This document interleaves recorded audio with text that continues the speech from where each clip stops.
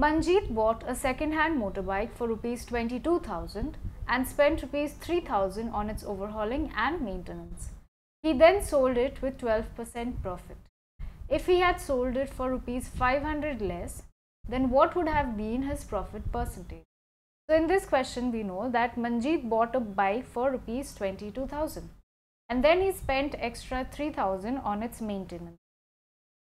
Later we find that he then sells the bike and earns a profit of 12%. So, the cost price of the bike is 22,000. He spends 3,000 more on its maintenance. So my total CP then becomes 25,000. He then sells the bike and earns a profit of 12%. So the profit amount is 12% of 25,000, that is rupees 3,000, and hence the selling price becomes 25,000 plus 3,000, that is rupees 28,000. Now according to the question they have said that what if he sold it for 500 rupees less.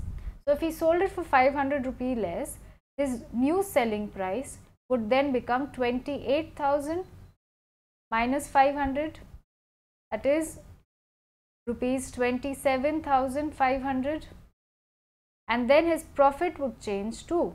The profit then becomes 27,500 minus his cost price, that is 25,000, which gives us rupees 2,500.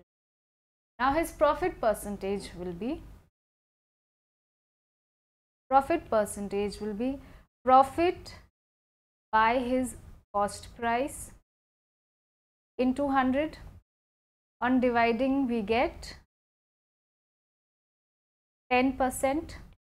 So the answer to the question is option C.